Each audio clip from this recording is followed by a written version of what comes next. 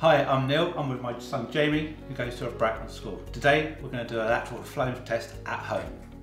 Before doing the test, make sure you blow your nose and wash your hands with soap for at least 20 seconds.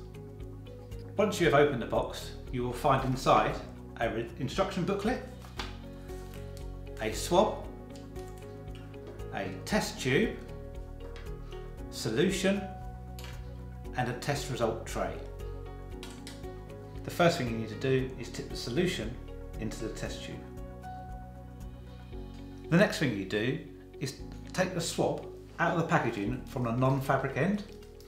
Holding the swab between your fingers, open your mouth wide and rub the fabric tip of the swab over both tonsils. Do this with firm contact 4 times on each side. Then roll the swab firmly around the inside of your nostrils, making 10 complete circles.